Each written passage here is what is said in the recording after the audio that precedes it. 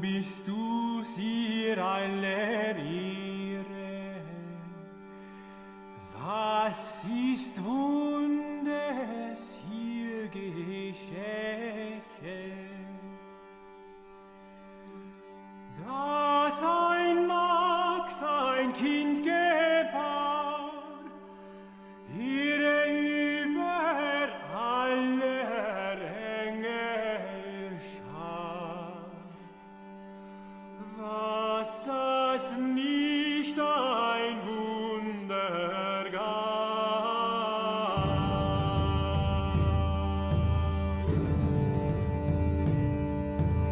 This is The New Right, a podcast for the lost arts, reclaiming the literary holy land from the heathen.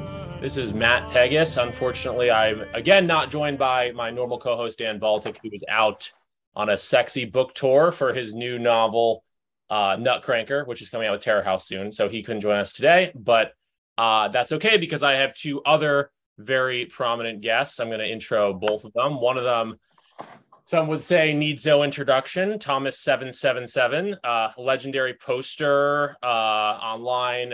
Sallow used to post on Sallow Forum back in the day. This was all before my time. I'm, like Aaron, I'm a little younger to this, but I definitely, first came across your work when you started going on BAP's podcast, Caribbean Rhythms, and around 2020. And I'm a big fan, so it's an honor to meet you, Thomas. Thanks for coming on. Thanks for hosting me, man. I appreciate it very much. Yeah, and I'm also joined by Aaron Cummings, who is a little bit new to my radar, but he is definitely an exciting and very vital new voice, I would say. Aaron reached out to me about having Thomas on, and I admit that was kind of the first time I'd come across his work, but I don't know how you'd introduce yourself, Aaron, but to me, it kind of seems like you are and I hope this name doesn't have negative connotations. I mean it in a good way. You're like the Nick Fuentes of the Fresno State College Republicans. Is this accurate? Yeah, that's one way of describing it. Politics isn't my exclusive niche, but definitely thanks to Thomas, among others, it's kind of one of the things in my toolbox. So I appreciate the compliment. Yeah, no, I do get that. And again, I'm not like, I think probably all of us, have the positive and negative things to say about Nick Fuentes. But by that, I just mean that you have that sort of charisma and you have that way of talking about, you describe yourself as a paleo-conservative, which I guess Fuentes might also describe himself as such. You have that way of talking about the issues, which I think cuts through in a really, really effective way. So, but anyways, welcome both of you to the show. I guess to start out, I was kind of interested in, I should probably back up a step. You Aaron, you have your live stream Loud Sound Epicenter on YouTube, where you're talking about politics, but you're also talking about music, specifically rock and roll. Thomas, you're essentially a co-host on that or a regular guest. So I thought maybe we just start, like, how did this collaboration come to be? Sure. Aaron, well, okay, yeah. I didn't mean to interrupt you. Aaron reached out to me on Twitter like a little bit less than a year ago. I mean, it seems like longer, not because it's been like a drag, quite the contrary, but we've done a lot of things together. So, but he reached out to me, I mean, because we had, I write a lot about culture issues and stuff, I mean, actually, I'm kind of like, I'm like a theoretically oriented guy. I write a lot about political theory and historical revisionism. I mean, I'm not a guy who really writes about, like current events. I write a lot about the Ukraine situation and stuff because, I mean, it's a war and peace affair. Yeah. But I mean, I'm not a guy who like writes about, I'm not like a Beltway watcher or something. But I do write a lot about culture stuff. I mean, because I think that's important, and it relates very much to kind of my topical focus, and that's kind of in Aaron's wheelhouse. So like he reached out to me, and we started talking about that kind of stuff. And at first, like I said, I'm kind of like a tech retard. I mean, not just because of my age, but because I'm not like super comfortable with it. I never have been, but so he started, he was kind enough to help me out with a lot of sort of, like my kind of tech needs and things as I kind of returned, to content writing and production online.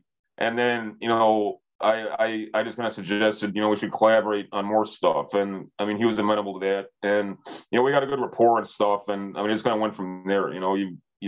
It's there's not a lot of rhyme or reason to how you come to develop a strong relationship with people, personally or professionally. It's kind of the intangibles, right. But it was basically like that. I mean, he was nice enough to reach out to me, and because he liked the stuff that I was producing, and offered to help any way he could. And he's been a great Paul Fahrenheit, my dear friend Kerry, who helps with the podcast. I'm not just being nice. It wasn't for them. Like I would not be nearly as far along in terms of being able to promote my brand. I got the guys in Imperial Press, who I publish my print stuff through. Right. I mean, they're great and they help, but still, it's only part of the equation. So that's basically the long and short of it.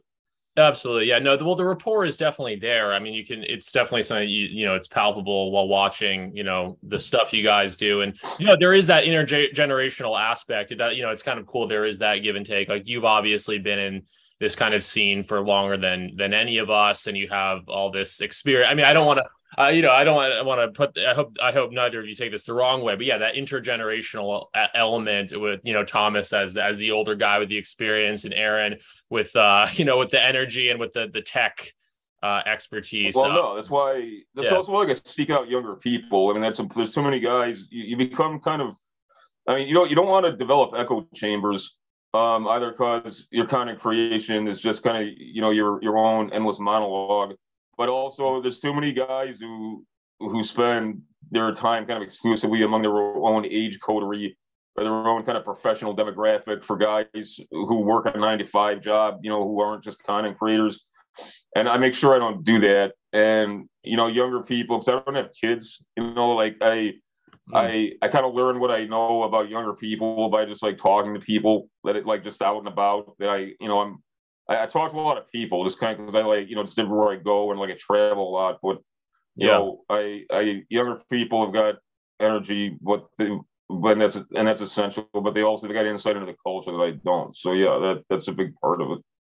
Yeah, no, and Aaron, you do come from this Gen Z perspective, which I think is what a lot, again, not to use this name again, but as with Fuentes, I think that is what gives, some of your insights a lot of strength, is that they're coming from this place of understanding. Gen Z, obviously every generation is different, but I think we can all agree that, Gen Z and the crossover into, people who just totally grew up on the internet, that's a pretty big cultural leap, and it's kind of interesting to see people come out of that, like you, Aaron, with a more right wing or paleo conservative point of view, and I think that's reflected, in a lot of the topics you're talking about in your lectures up there at Fresno State.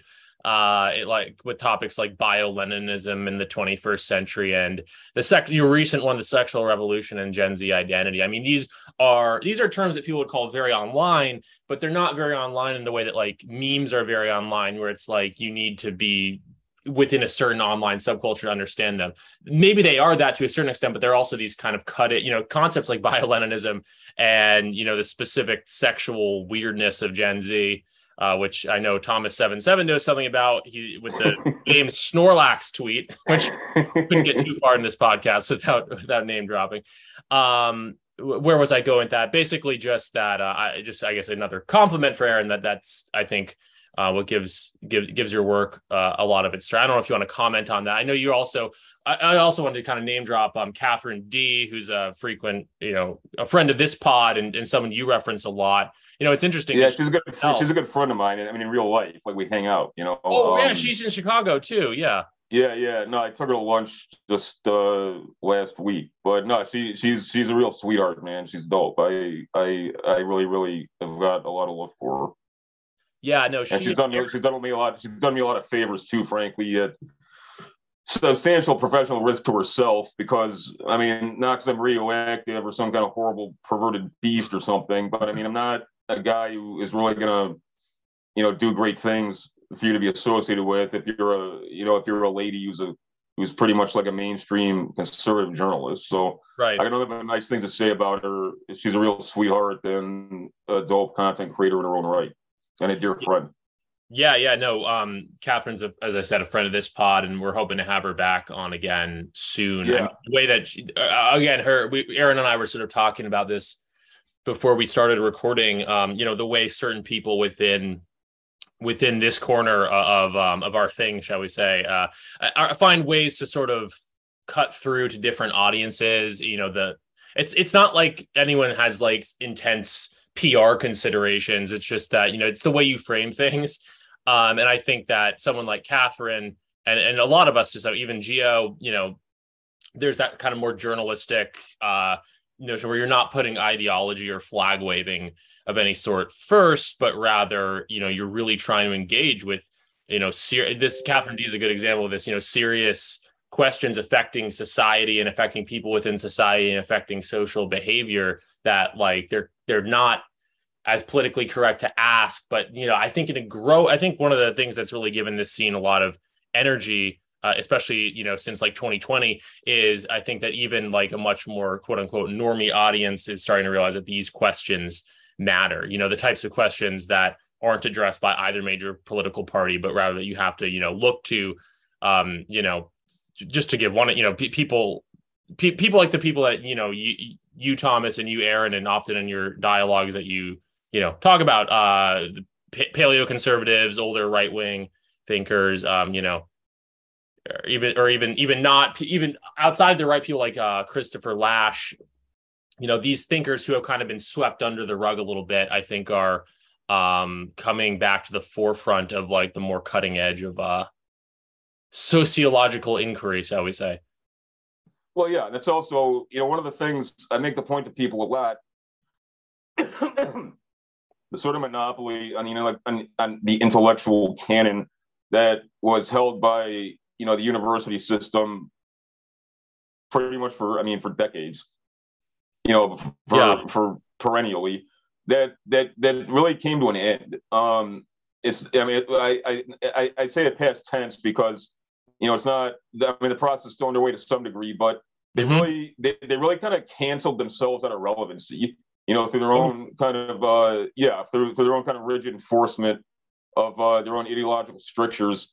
People just stop taking them seriously. And to be competitive, and if I can invoke an overused cliche, the market, to be competitive in the marketplace of ideas, now that we're 3 decades into the information age, you can't approach things that way. You just can't. So that's even people aren't particularly right wing. They view universities as like out of touch and like very staid and very not really particularly relevant to the culture. And that gave us a real opportunity. And I kind of saw that happening. I kind of predicted that 20 years ago. Even though I'm not at all like a tech person, I do think I have a pretty decent sense of how technology is impactful on political values and things. When the rubber meets the road too, and in terms of people's social behavior. Because I made a study of that kind of stuff. Guys like Toffler, the guy who wrote Future Shock, that's a book that I take seriously. I did and I do, to this day. But it made a big impact on me back in college. But as the internet kind of started jumping off in earnest, even when people in right wing circles, even when we were on Usenet, we only, like the chat rooms we hang out on in like only had like 12 guys in them on a good day. It's like I realized like at some point. This is going to become not just mainstream, but the kind of university mafia and its ability to just kind of shut out intellectual strains and thinkers and schools of thought that it just kind of arbitrarily declares like are not acceptable, like that's over. So it that's no, so yeah. Go ahead. I'm sorry. No, it's fine.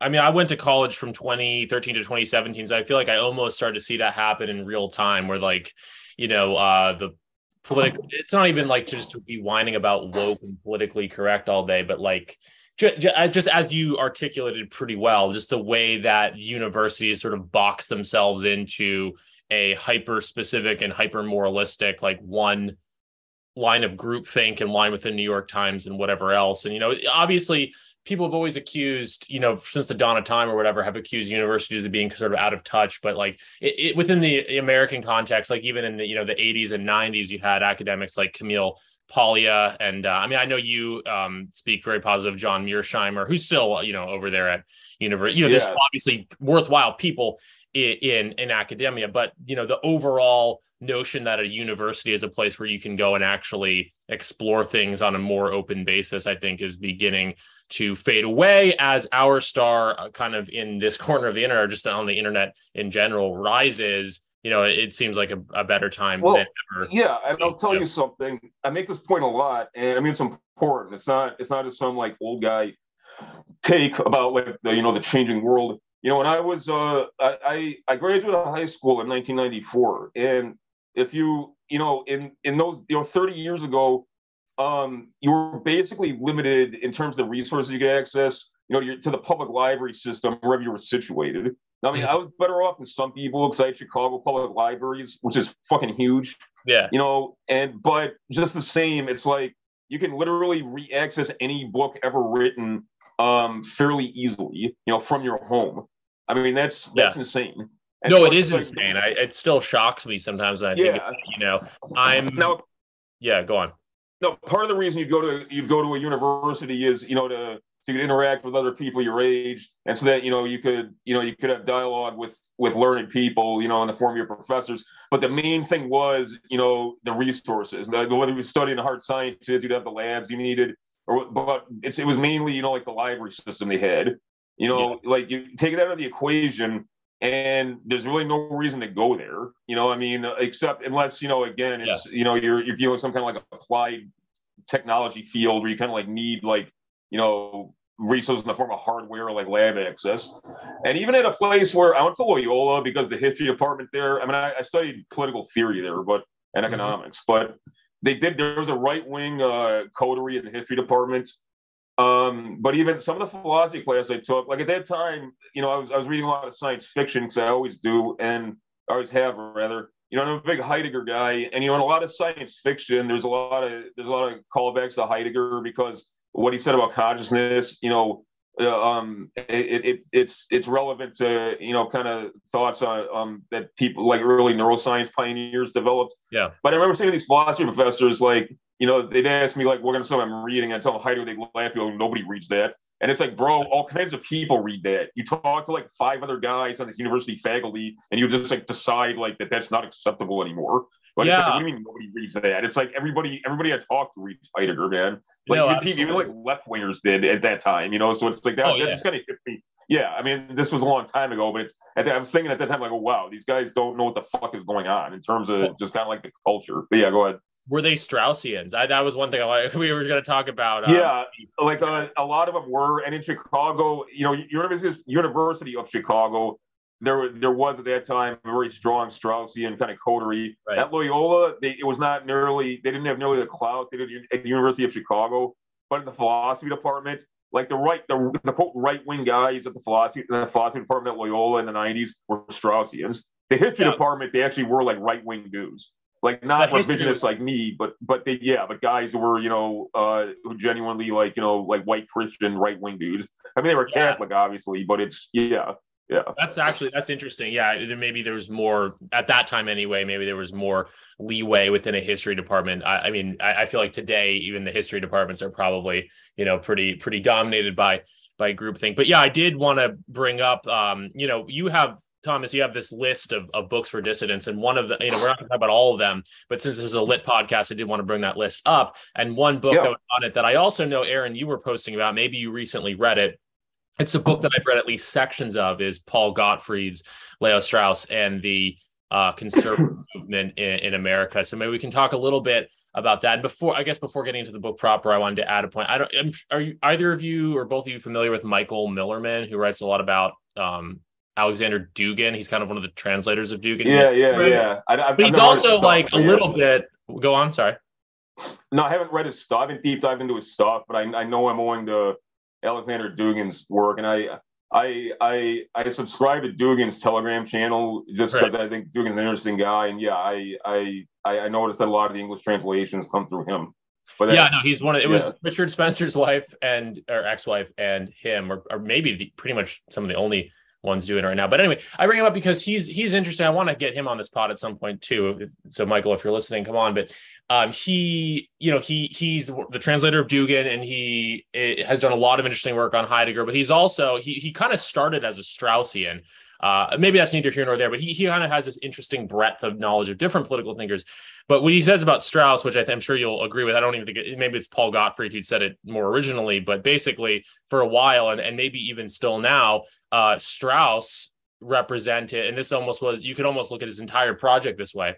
Strauss was the furthest right you could be in any political science department in America. Like that the bulwark of that realm of thought was like, this is as far right, quote unquote, as you can be within an academic system. It's like, and then therefore control, make sure no one goes anywhere to the right of that, but rather kind of keep. I mean, I've got a few ideas on that. I mean, that's so, in a sense, that's true. Okay. Because what passes for, right-wing academia was Straussians, at least in the 90s. And it seemed like in the early 2000s, even though I was out of college by then.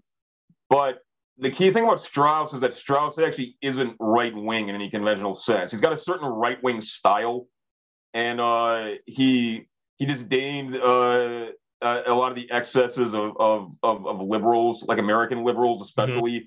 Yeah. But, Strauss at base, he was a German Jew, and those guys came at issues a certain way, and they were socially conservative people in some basic sense, okay? Yeah. But Strauss is not right wing in the sense in any traditional sense. He kind of developed, and I mean we're in some ways I think that this is probably kind of outside the scope of this podcast episode, but I kind of think of the ideology of America today is kind of a Straussian paradise, because it's nakedly revolutionary, it's radically left wing, but it's violently expansionist, and it's highly intolerant of any competitor political culture. I think it's kind of the hangover that people still have of thinking of militarism of any sort as, quote, right wing, or political violence as right wing, or like manly or something. And that's sort of a hangover from the 60s. And traditionally, like, it doesn't really make sense. It's like, there's nobody who was more kind of militant than Trotsky. Was he right wing because he liked to kill people? Right. I don't. So that's the only qualifier I'd throw out there. But yeah, otherwise I agree. It's anybody. You can be, quote, right wing on a university campus if you're a Straussian, and you hate Islamists and you hate the Russians, and you're either neutral on LGBTQ or you're enthusiastic about it. Yeah. No. And Aaron, you recently also checked out that Paul Gottfried book, right? I actually haven't read the whole book, but me neither. It's one of those things, but yeah. But yeah, I wanted to promote it on Twitter because I think it may have been Thomas who got me onto it. And Paul Gottfried is someone who's helped me out a lot. I like him a lot, and he's kind of helped me make sense of neoconservatism. And outside of some Twitter people like Bookcat and Wendell, who have also been, essential for me to understand a lot of the networking that happens on the right in physical space and online. I think Gottfried's a great resource for people, because it's just, it's almost like a new school of thought into understanding politics. Because to go off of like what you guys were just saying about political violence, I was going through a couple months back Josh Neal's book on Imperium Press. Oh yeah. And like something as simple as just saying, the categorization of political violence is so arbitrary because we just conventionally look at it as a right-wing personality. But obviously, just breaking down that one barrier is enough for people to like really step outside the like left-right paradigm and see that like political violence could really, that's what should be taught in like university settings, the fact that there is a way to like get radicals to not go down the extremist route, because people who are going to be agitated in the foreseeable future are going to need some type of detoxing, some kind of resource. But of course, when you read like Vice journalists, they tell you need to pivot to the middle, you need to water down your views. And obviously that's not the right thing to do. But where is the palatable right-wing space for radicals who, are not really these antisocial weirdos? There is that distinction. That's a good point. So, yeah. Well, where do you think that space is? I have something I could propose as an answer, but I'm curious. No, go for it, because I'm also just figuring it out.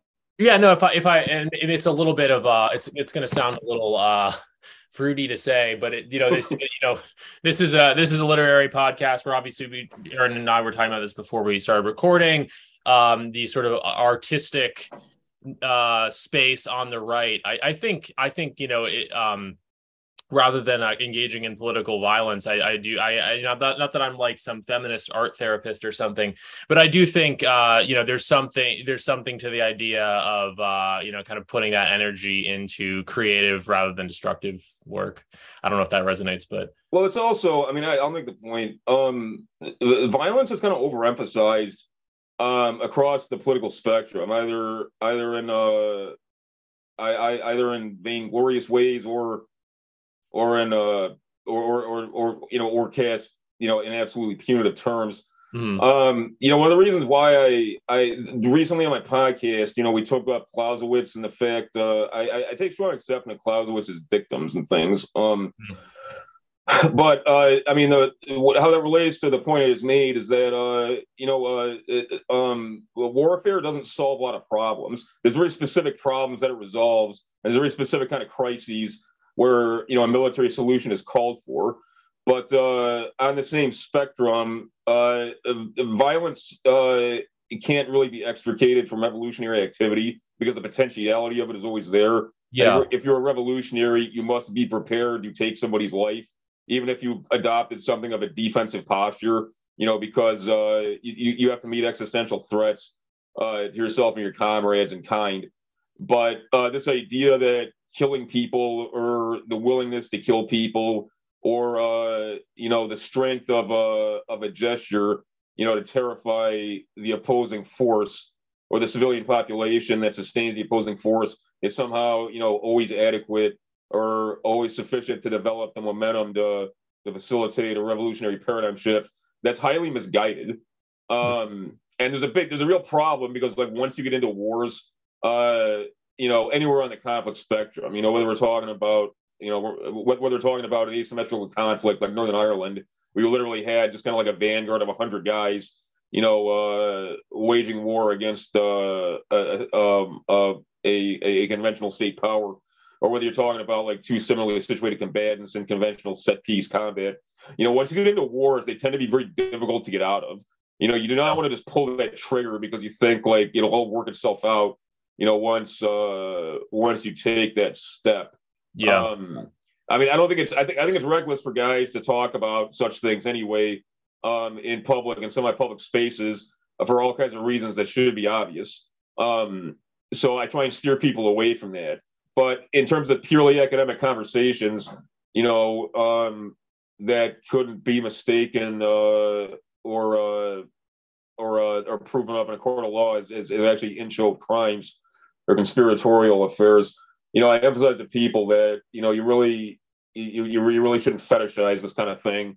Nor should you pretend like it will just if you were somehow hypothetically able to kill enough people who are oppressing you or that you believe are obstacles to the implementation of your political vision, that it would just work itself out. That's not really, that's not, morality aside and common sense aside, that's not really how things work. Yeah, I just wanted to insinuate that.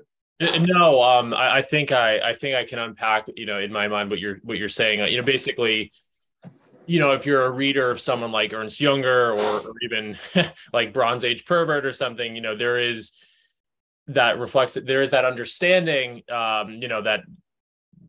that violence is inherent to that violence is inherent to the nature of things political. That violence is, I don't remember exactly what you said, about evolution, but basically violence is inherent to these processes.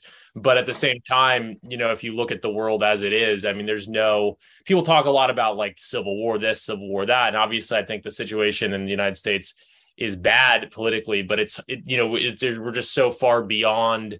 I don't know if this is your point, Thomas, but maybe it's, resonant with it. We're so far beyond a point where some simple, hot conflict would solve anything that, it shouldn't be fetishized for any number of reasons, but that's one of them. Yeah. No, I make a mistake. If you're a partisan, people should not be afraid of violence at all. And, but they shouldn't be averse to it. you know, you should take no pleasure in it, but you should also not be averse to it. You should not be afraid of it. You should absolutely be prepared for it. But in the same vein, yeah, you should not fetishize it, and you should not pine for it. And you should not. And if you think, and again, you know, to our common point, if you believe that it just simply resolves political problems, you know, all political problems are resolved at the point of a knife or the barrel of a gun or by the resolution of affairs on the battlefield. Like, you don't really understand politics. Yeah, we're in agreement. Mm-hmm. Well, maybe before we get too far into the pod, maybe it's a good time to bring up Steel Storm, which I did read ahead of this podcast. Enjoyed it a lot. Yeah, no, I would recommend this book to anyone who's into. You know, it's really amazing, I think, how many different influences you kind of channel into it. Obviously, Dune stands out as a probable influence, but then also definitely, obviously, Younger is reflected in the title. And I hope, again, I never know how people feel about some of these names, but some of the sections that, as someone who's not principally as much of a science fiction or cyberpunk guy, although I'm trying to maybe read more of it, there's a few sections that remind me a little bit of like Bukowski or even like William S. Burroughs. I'm thinking about the section of the character, Albert Chang was his name. Billy Wong. Billy Wong, sorry. No, sorry. Sorry. You know, subbing one Chinese name for another.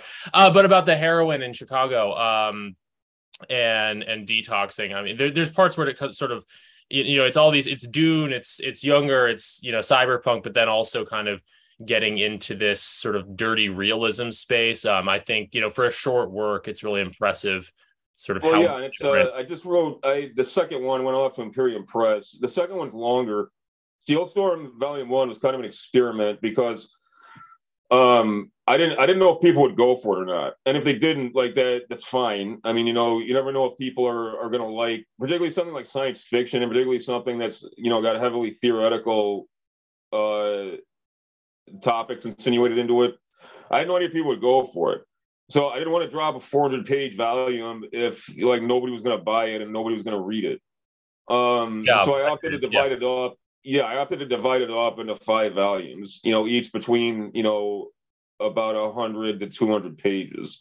And I think that was a good choice. Yeah, go on. Yeah, I mean, not just because I think that most people favor shorter stuff these days, which is fine. But also, it's like, if nobody went for it, I mean, I wouldn't have been like upset or beside myself, but it's been like, okay, well, there's not really a market for this. But, you know, people really went for it. And Steel Storm has been in my mind since I was 12 years old. I came with the character of Zartax when I was in 7th grade. Yeah. You know, and my whole idea is, you know, because I grew up during the late Cold War, you know, it was like this huge relief. People don't understand like what a huge relief it was when the Berlin Wall came down. Like wherever you fell on the political spectrum, there's like an existential terror of the threat of nuclear war that people who were born later don't understand. So that was always like with me my whole life, especially because my dad was involved in a national security apparatus, like on the planning side and things. So with Steel Storm, I wanted to build a whole world. You know, it's like I didn't just want to write some counterfactual about like what if, you know, in the Able Archer there was a nuclear war. You know, I wanted to write about the character of Zartax, you know, and all the kind of common questions of science fiction, like what is a human and like what is consciousness. But it's also, it's like, how do you get to that point? You know, the character of Billy Wong, you know, I wanted to, it's not just a redemption arc, but it's about who Providence selects for, or who the historical process selects for. You know, you can't, it's rather arbitrary. Like Billy Wong is a total scumbag, and he's an evil person. Yeah, he becomes massively significant to the trajectory of world affairs, and like 1,000 years in the future, like what he did is still impactful on day-to-day things. And so that's the whole point of it. And like people might think it's gross because he's like on heroin and he's like, you know, he's basically a serial killer. But I mean that kind of stuff actually happens. It does actually happen, and I mean I thought that part was amazing. It's like if you had you know, like a sort of William S. Burroughs junkies type character, the you know, the randomness of history turns him into, if not a hero, then at least a person of extreme significance. And as you said, that stuff really happens. And it's kind of this astonishing thing. Would it be fair to even say there's something kind of, not to just name drop here, but there's something kind of Heideggerian about that, the way that history sort of unfolds or reality unfolds? No, there is. And like I write, Billy Wong's a composite character, like of people I know and of myself. I mean, I'd never hurt women, and I never hurt anybody who I didn't have to. And I mean, I'm not a guy who's like sexually deviant, but you know, I was addicted to heroin for 7 years, you know, and that was my whole life, man. Like, it's trying to avoid being sick and avoid being arrested and having to do really crummy things. I mean, to make sure that I could procure what I needed. And, you know, that's, you know, people really do go through that. And a lot of people have gone through that who you would think, I don't think people who meet me today would think, they might think weird things about me, and they'd probably be correct to do so. But I don't think most people would be like, oh, that guy obviously was like, you know, he was like homeless for like a year and a half and he was like a junkie. You know, people have these problems who like you might not think. So, I mean, that's another thing, you know, so I'm kind of trying to like shed light on that too. And plus, you know, but more kind of globally, figuratively and literally, you know, the whole point of like what Billy Wong's doing, and in volume 2, like it deals with the cop who ultimately arrested Billy Wong, and he's got his own problems because as World War III is looming, like the police are being corralled increasingly into this kind of like secret police function. But it's part of the point of it too is that even as the world is literally about to go to hell, and it's clear that, you know, we're on the cusp of a general nuclear war, like people are still doing their day-to-day thing. Like cops are still like, you know, dealing with their grimy shit. Like junkies are still like, you know, hustling for a fix.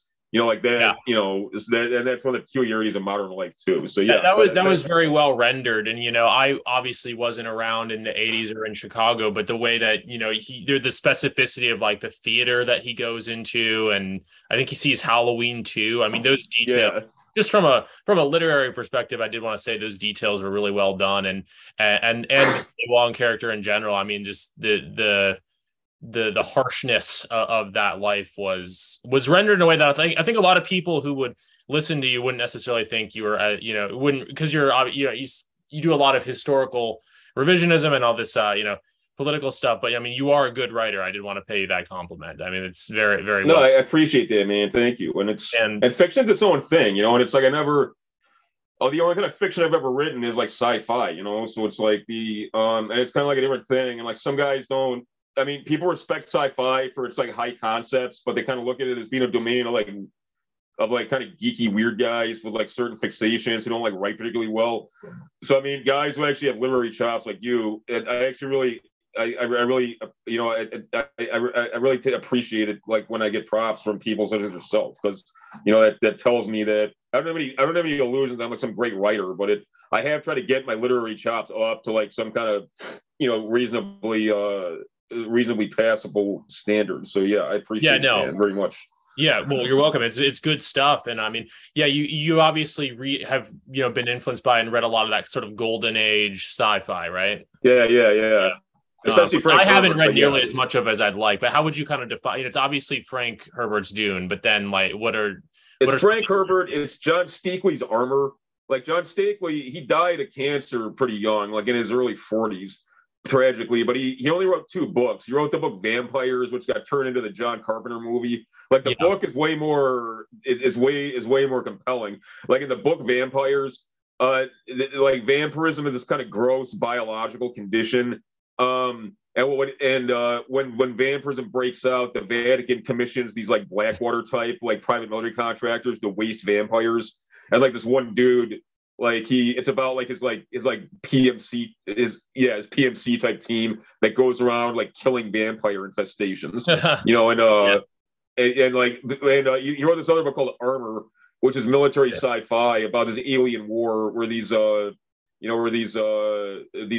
infantrymen in these highly powered biomech suits, you know, fight on these exoplanets, you know, where the climate's incredibly harsh, and it just kind of gets into the nitty gritty of what's it like to be like a future infantryman. And like one of the features that stands out is that they have to psychologically prepare like infantry of the future, because they're like, when you first see an alien life form, like it's terrifying and you'll be shocked by it, but just like calm yourself and, you know, yeah, it's a monster, but just kill it like it's a man, like don't let it get to you, like shit like that, which actually would be like something in an alien war.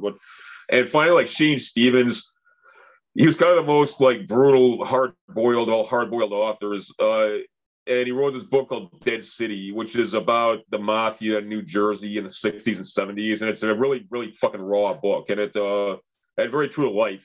And he's a huge impact on me. So yeah, like those, I'd say that like those are my primary influences. Yeah, and you bring up the term like military sci-fi is kind of its own genre within, or its own subgenre, and that's definitely reflected in Steel Storm too. It's interesting because I don't know if you necessarily cite Junger as so much of like a sort of textual influence, but obviously, like, I don't know, for lack of a better term, like a spiritual influence. Hugely, yeah. Yeah. No, Junger's go on. Sorry. No, he's made a huge impact on me, and like I've always I think of this, and I also want to give mad props to my dear friend Kerry and some other dudes, who've been in heavy combat, like who they helped me a lot to write these Steel Storm books, because like I'd be like I'd ask them like they broke down for me just kind of like how things play out from a grunt's eye view, in modern warfare, which is dope, because like I can't speak to that from my own experience, and right. But I always relate it, I'm like a long hair and I'm like a weird guy and stuff, but so it seems out of character.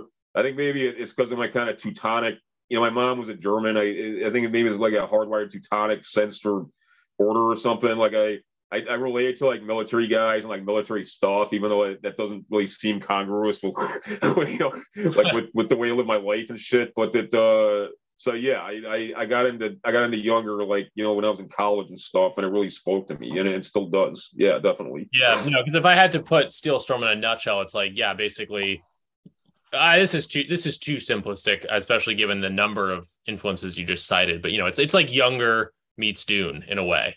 Oh yeah, and Junger too Junger was a sci-fi author too. Among other things, like the Glass Bees, that's a bona fide sci-fi story, and plus, yeah, the subtext of all of this stuff, and about how modern life, particularly like the industrial age, like it was like a war, like in a very real sense, and the diminishing of the individual personality, and it's like ultimate eradication. This is and the only way to derive meaning amidst this kind of eradication of the discrete personality of the individual is to kind of lose oneself in some like mass institution, that's violently impactful on the historical process, and like just by kind of like losing yourself in these things, whether it's whether it's some like socialist army of like a nascent, like socialized German Reich, or whether it's being part of some being part of some production force that that creates world transforming weapons. That's like all you can hope for. Like that's really kind of horrifying, but it's also kind of edifying and just interesting. And the process, and also too that, and the person is art. That's about like like man and machine, like machine thinking coming to pervert man or evolve him, depending on your perspective. But I mean, like, that's what Zartax is. Like Zartax is like the literal like meaning of that process. Like he's a man he's a man forcibly insinuated into a machine. But it cuts both ways too. Within Zartax, there's a machine intelligence. Zartax is a man he's like the remnants of a biological man who's always in pain, who's kind of horribly and monstrously insinuated into this machine, but he's also a machine intelligence that doesn't want to be a human. It cuts both ways. And that raises questions like, well, like, a machine that can think, like, is it alive? Like, right. Being alive. I mean, it sounds hokey to frame it that way, but yeah, these are the chief themes of science fiction, and in a work like yours, it's also brought alongside the themes of military history and combat, and sort of more Heideggerian take on that, or Jungerian, Ernst Junger take on that. But one interesting sort of thought I had while reading your book is that, as you said at the top of this podcast, a lot of what you engage in is history and revisionism. In many ways, this novel is almost like revisionism as fiction. I mean, it is like an alternative. It's like it's an alternative history of, well, you know, the 20th century, but then also an alternative history of the future, shall we say? It does kind of start in that place where, I mean, I don't know if you want to kind of give the basic historical setup, but, you know, basically some elements of the Third Reich, teamed up with the USSR. I mean, basically, this develops like further on in Steel Storm 2. It takes place. The primary characters of Steel Storm, the second volume, are LeMay Alexis Huber, who, you know, 1,000 years in the future is kind of like this military dictator who brutally lords over most of planet Earth. It deals with him. It deals with Billy Wong's father, who was an intelligent spook who was drafted by the East Germans to fight the Vietnam War, essentially. And it deals with the cop who ultimately arrests Billy Wong and realizes what he is in some basic sense within the kind of limited parameters of his own intellect. But the framing device is essentially that within you know, Otto Reamer was essentially who, you know, was the man who essentially who essentially carried the day in the July 20 plot against the Fuhrer. He was essentially able to corral a conspiratorial alliance within the Soviet nomenclature to wage a nuclear war against the United States. You know, in hopes that their forces in being could levy a decapitation strike and annihilate it, and thus annihilate what they viewed as, you know, the Jewish regime that had come to dominate the planet. But within that also is this one Soviet functionary who's a devout Muslim. This cabal reaches out to him owing to the fact that there's a cadre of Muslims who are, you know, influenced by people like, you know, Johann von Leers, you know, who have an identity who have a sense of Darul Islam as like a burgeoning, you know, like superpower identity, not in the sense of not in the sense of a territorial superpower, but, you know, as kind of an empire of mind, and, you know, an empire of people, you know, who collectively, you know, have the fortitude to implement a truly apocalyptic resolution by way of jihad. So like these forces come together, and they attempt to levy like a knockout blow to the United States, but that does not work. And the result is like absolute devastation. Right. It's called the mega death, correct? Or referred. Now, I mean, Herman Kahn coined that term. The victory metrics in strategic nuclear planning were macabre, but they also, I mean, and some are euphemistic and some are very on the nose. A mega death event, it's a nuclear assault wherein at least 1 million human beings perish. So within kind of the strategic nuclear fraternity, we references to the mega dead in the aftermath of counter-value strikes. Gotcha. And so that's where, and that's where, I mean, there's a corny ass fucking metal man, you know, like who appropriated the term, but so people think it's something from pop culture, but it's not. Obviously, Dave Mustaine was familiar with Herman Kahn or whatever, but also in the 80s, the people weren't familiar with this stuff because in public discourse, obviously, it drew upon these things. But that's right. And I fear so. Yeah. And I mean, even if obviously, like it, you know, the framing device of Steel Storm is an alternative reality, but, you know, 1983 was an incredibly dangerous year, and the world was very, very close to general nuclear war. And about every decade, 1950, 53, 1962, 1973, 1983, about every decade, a real structural crisis was emerging within the strategic nuclear paradigm. And it seemed every cycle the world was coming closer and closer to actual nuclear war. And part of that owed to, you know, the reduced window of decision making. Part of that owed to kind of the reduction of the input of human decision makers and deciding, you know, when to pull the proverbial trigger. You know, this was becoming incredibly dangerous. You know, and just, you know, really kind of unmanageably dangerous. And that's really what caused the Soviet Union to kind of raise the white flag.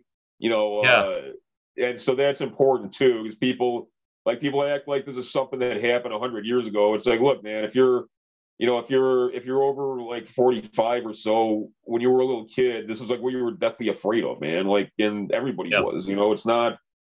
That's why it's like goofy now. It's like the seasonal flu breaks out and people are like, we're all gonna die. We've never experienced anything like this before. It's like, dude, this is nothing, man. Like, it's like, what the fuck is the matter with you? Yeah.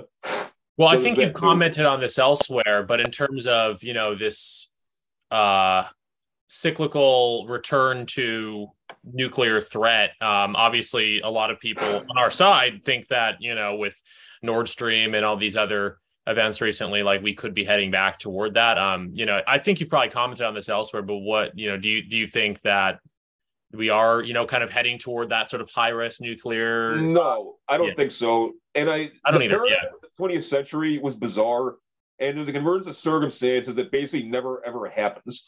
And nuclear weapons kind of are obsolete these days. Okay, I mean, not in terms of what they can do, but they don't have a plausible military mission. I mean, nuclear weapons they really only have a plausible function when you've literally got two opposing blocks, and you've got only a handful of conflict dyads, which during the Cold War obviously was the inter-German border, and the other one being the Middle East. If there'd been some kind of general Red Army invasion of of Iran or something, then that would have led to a general state of war. But this it's only a paradigm like that can really present the danger of nuclear apocalypse. Otherwise in a multipolar world, where warfare itself, and not just combat itself, but warfare conceptually is more fluid. Like, nuclear weapons are just kind of another sort of munition that's just overly muscled and that's like not particularly viable. Yeah, not viable, not effective to what the targets would even be. Yeah. I mean, that's kind of what I was trying to say earlier about political violence and civil war. Like, it's like the conflict is so much more fluid. It's not. Yeah, the big danger in America, the 21st century in geostrategic terms looks a lot like the 19th century. Okay, history actually doesn't repeat itself, and that's a stupid thing people say.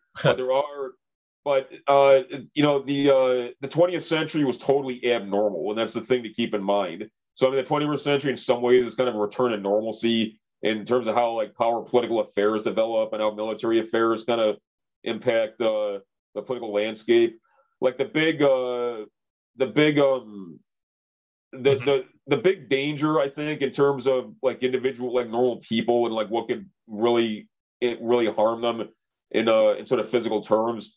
Globalism creates certain vulnerabilities, and things in America don't work particularly well anymore. I mean, that's why we have this ongoing problem with logistics and getting things where they need to go. If there was some kind of general war, it wouldn't go nuclear or something, but you start having active shortages of the things people need. And you'd have people who are kind of on barely making it, sliding into real poverty. And then you'd have a lot of that would kick off a lot of very bad things. And you start seeing kind of a level of social violence, sight unseen, really, for about a couple hundred years. I can foresee that.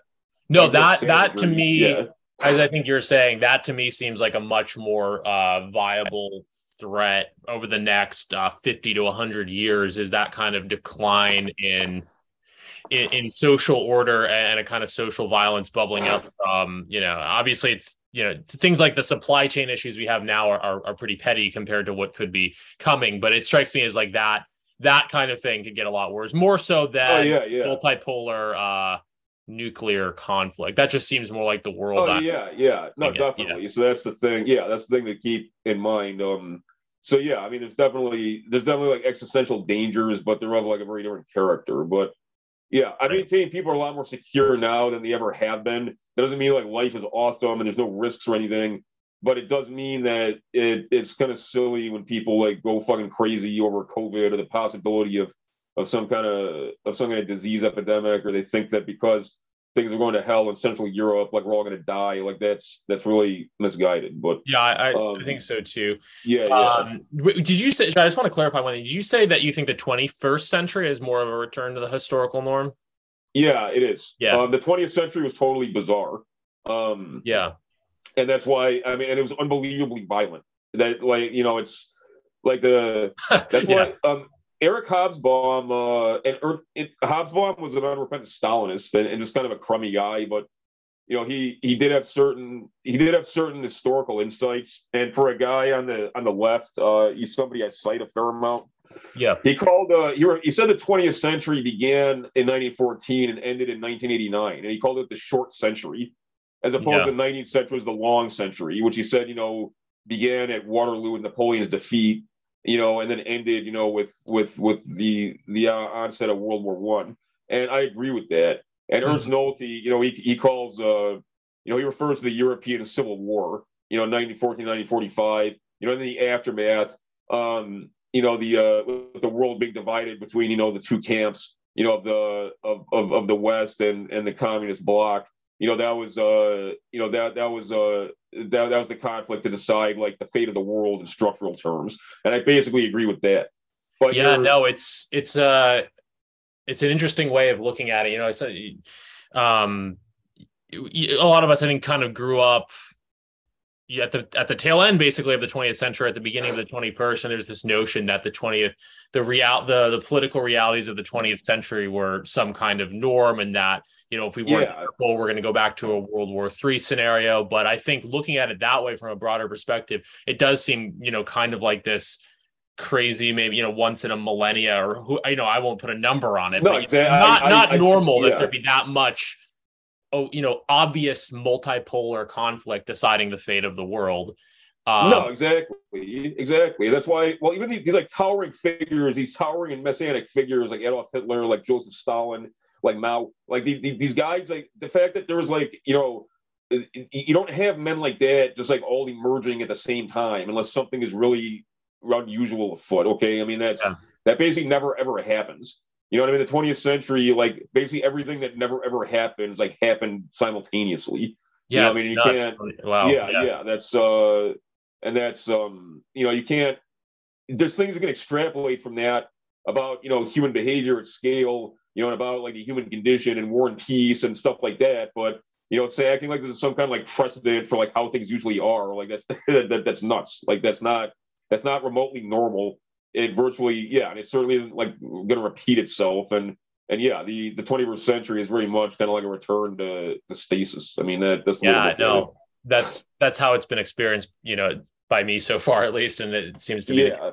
But that being said, I mean, yeah, it's insane. You know, when you really look at what the 20th century is on a zoom out level, and you see just how insane it is that all these people were kind of born at the same time, and all these conflicts came to a head. I mean, it's crazy, as I think we've said a bunch of times, but these kinds of things are still, this is almost a tired point, but there's that like ontological, like the realities, the level of frankly excitement and possibility in that conflict. Not that it was good, but the 20th century was an awesome time. Yeah. Like it was like the 20th century was fucking wild, man. Like and I mean, historically, it's like not that long ago, and it, you know, it's still haunts us. And I think, and I just to bring it back to Steelstorm, I think that's what gives a book like Steelstorm its strength. And even some of the, you know, historical work that you do, it's like bringing us back to that level of excitement and imagining how it could be different is I think a lot of the power that not just your fiction, but your work in general kind of has. Yeah, I'd like to think so, man. And like, I mean, I'll accept that I'm a weirdo and be okay with that, but it's not just me either who's noticed these things. Like Panos Cosmatos, you know, he's a filmmaker. He did Mandy, which is like a dope movie, and he did Beyond the Black Rainbow. Like both of those films take place in 1983, and that's not an accident.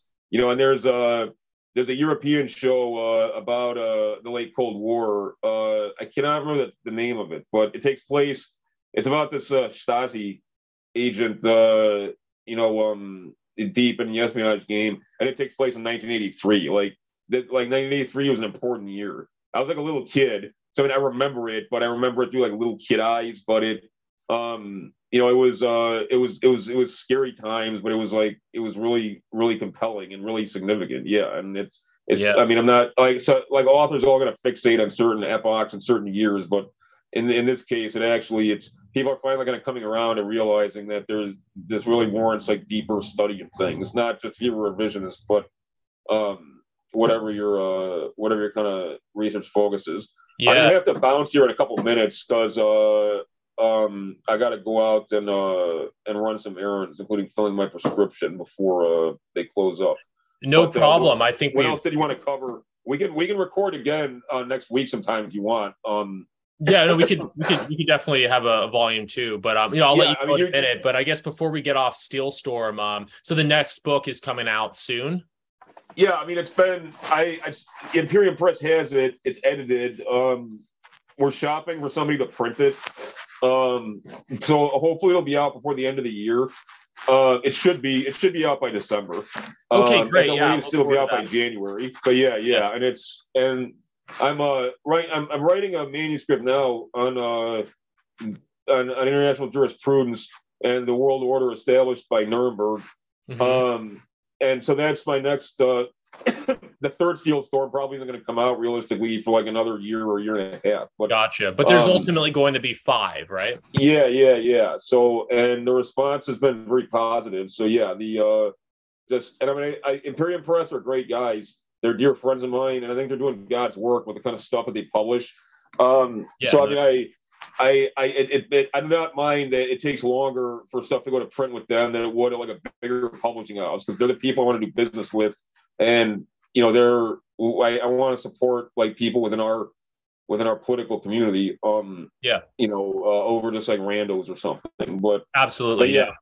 If there's more stuff you want to cover, again, I'm sorry to have to cut this short. No, it's no problem. I think we've been going about an hour, so I'll let you go. But yeah, maybe we'll bring you back on for another one soon, and we can talk about some more stuff. Let me know. And, this has been great, man. And I really, really appreciate you hosting me. And just reach out and let me know anytime you want to record. Just give me like 2 days notice or something. Yeah, sounds good. I'll even let you know some of the topics.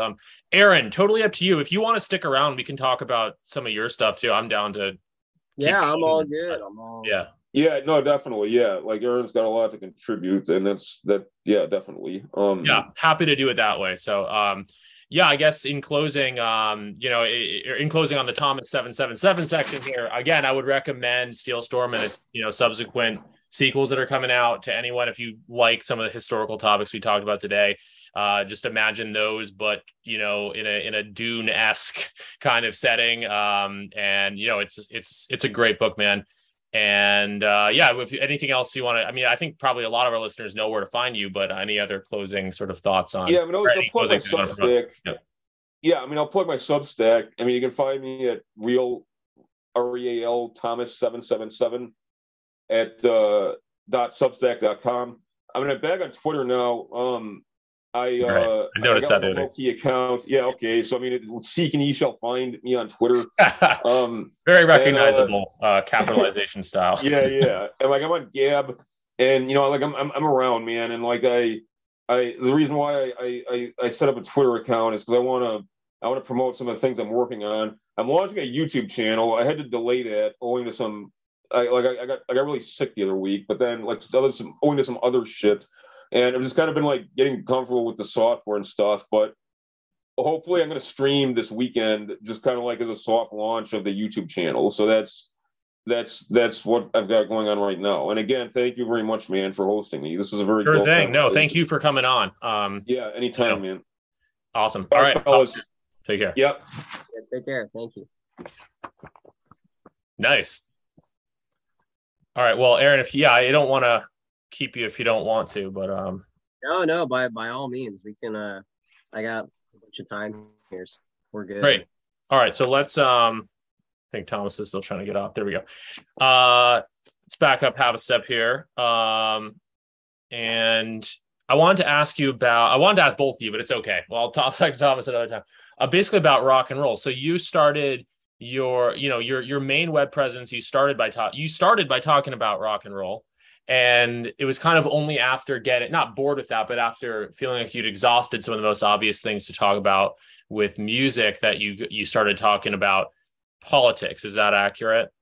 Well, it is interesting because the thing that caught my attention mainly with Thomas was I checked him out on Scott Greer's podcast, highly respected, and he had a metal episode. He also had a Cold War one, but the one that I was attracted to was the music one. And so I just thought it was cool to have, you know, a fellow metalhead that was also right leaning. And so when I reached out to him, and even people can check the first video we did where he didn't have his camera on, that was more so talking about what you mentioned earlier, the generational divide. And I was focusing, I mean, it was kind of all over the place, but I wanted to emphasize that him being Gen X and me being a Zoomer, we kind of interpret like our lens at metal as a genre kind of comes from very specific places. And Yeah. I don't quite remember how far along I was at that time, about a year ago, but I was a lot more cynical of the older folks because I kind of saw it as part of, you know, what academic age calls the boomer truth regime. And a lot of boomers are so nostalgic for their music that they often neglect how to pass it down to the younger folks because that's how it's supposed to stay alive.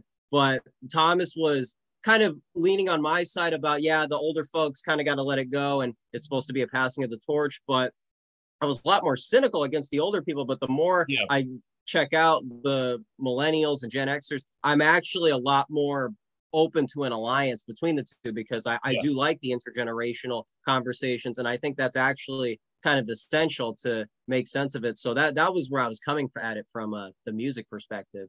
Gotcha. But I had been doing the blog since high school, kind of off and on.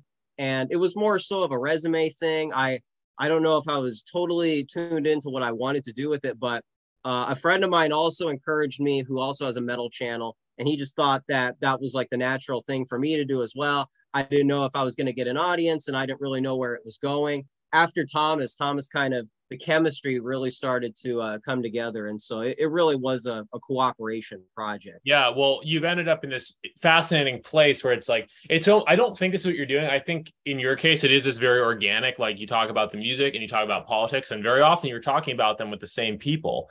But at the same, it almost, I don't think this is your intention, but it's this good good optics, where it's like, it looks pretty much just like you're, talking about rock and roll on YouTube, but then there's also a kind of political dimension. Right. And the other dimension too is also movies. So like a lot of the stuff I grew up with and the stuff that I would talk about with my dad, it's very like, and my mom too, but it was almost like a canon that I didn't realize was a canon. To me, when Thomas goes on the timeline and he can go from politics to pop culture, that really reminded me of my childhood. And I wasn't around in the 70s when you had Lester Bangs and Hunter S. Thompson. It kind of feels like a bygone era now, but it seems like, especially with like I Am 1776 and all these Teal projects, that style, especially with the internet, seems to be expanding, and it's kind of like colonizing a lot of these different political markets. Definitely. I mean, there's a renaissance of it. I think within our specific niche on Twitter, we mentioned these names, the names that you bring up in your Fresno State talks, and the names that are on New Right, and all these people retweeting each other. Stain Haynes, Catherine D, Gio Penichetti, yourself, my pod. It's this renaissance of that kind of thing, which, as you said, Thomas is like prodigiously good at it, where it's just like he can just talk on politics and seamlessly in with these like random sci-fi books and movies from the 80s and 90s, but like it's all relevant. It's not contrived. Culture is relevant to politics. You can't totally separate the two things. I had a thought, and I don't know if you have a comment on that. I'll let you say it if you want, but I had a thought while kind of looking at your work, and maybe this will be a compliment. But really, it seems like a lot of what you're trying to do is like has the same energy as that famous moment in history where Elvis met Nixon. I don't know if you've ever had that thought before, but you are an Elvis fan and you are a Nixon fan, correct?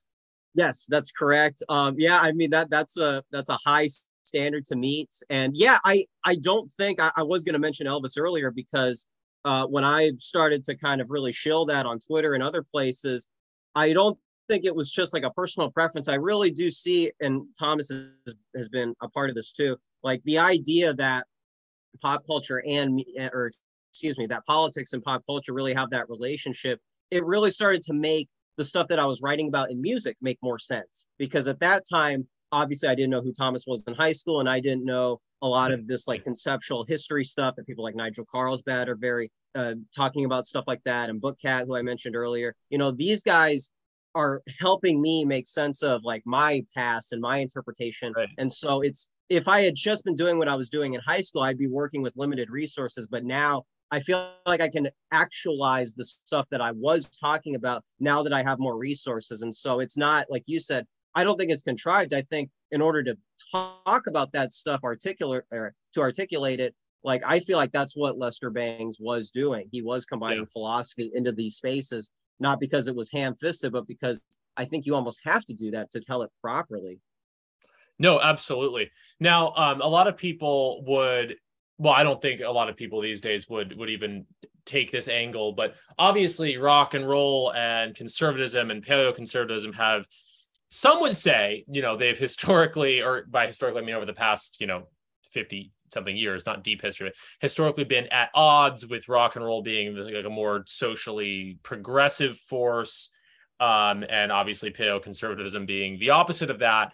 What do you, but I think there, so I can ask that as a question, like what, how would you respond to that? But at the same time, I can also provide a little bit of my own answer. I mean, I think we've kind of hit this Owl of Minerva sort of moment where it's like, yes, obviously, rock and roll seemed to be the devil's music in the 70s, 80s or whatever, but like looking back on it is like this crucial part of like the cultural expression of a demographic that is now fading out, and that paleoconservatism, seeks to champion. So that would be, I guess, not to preface your answer, but yeah, I don't know if you have a comment on that.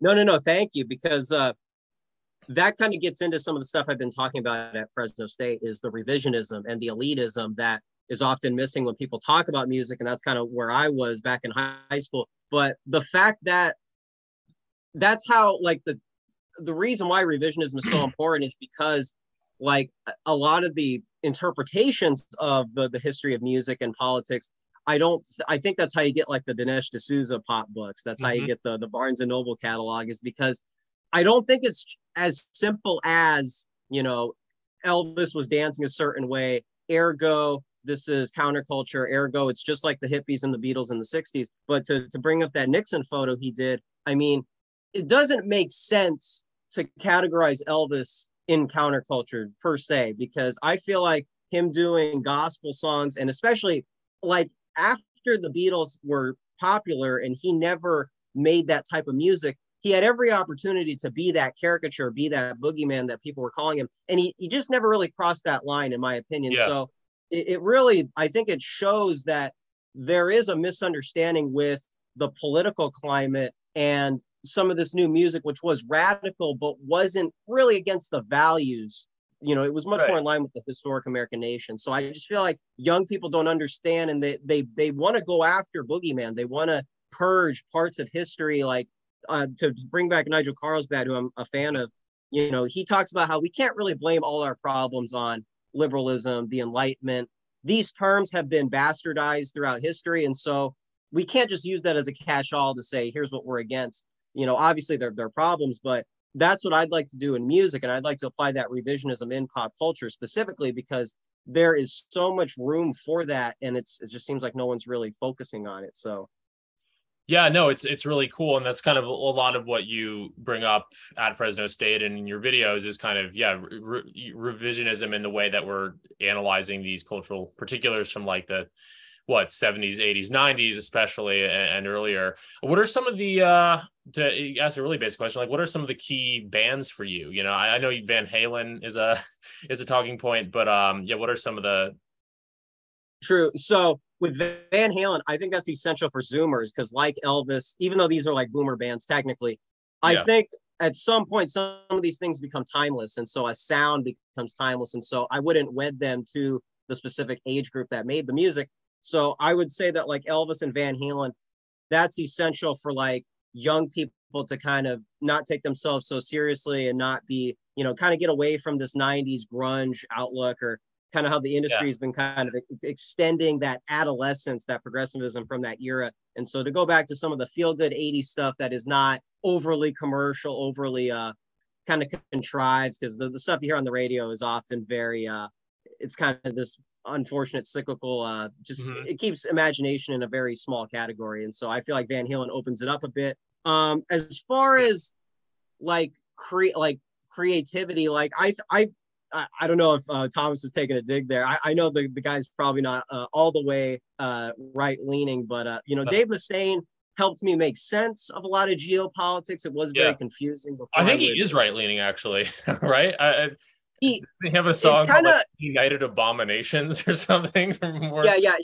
His recent albums have been in that direction. This most recent one, he kind of backed off a little bit, and he's made comments in the past that are a little boomer truth-ish. And so again, it's to address who is the real right-leaning canon, who are the people that have like a Mel Gibson moment, and who are the ones that are just vaguely in our direction that we want to claim, but maybe not be all the way there. So I'm trying to discover that. I'd like people to kind of think who's fully on board, because I know that a tendency on the right is to kind of fawn over every little person who mildly agrees with us. And so I'd like to make that distinction.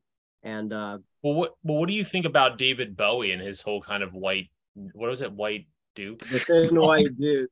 Yeah, I mean, like, I don't even. I listen. I think that first and foremost, he's interesting aesthetically, and I what his private political thoughts were, I don't even care that much. I'm just kind of curious. Yeah, if you have thoughts on Bowie.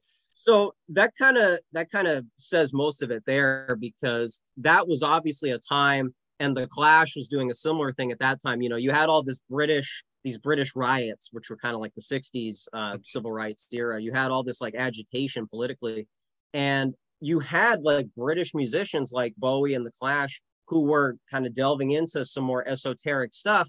And, obviously I think he also got wrapped up in like some Crowley stuff and some like satanic stuff. So, it's not all like great, but the fact that it's like a time when like a celebrity would be curious to step outside the mainstream canon and find something that might even be more relatable to him, because obviously there's that famous Cameron Crowe interview where he's like openly supporting certain regimes or certain ideologies that are off limits. And I feel like something like that could only come about from someone who's genuinely curious about things like that. And it feels like the curiosity and the creativity channeled through.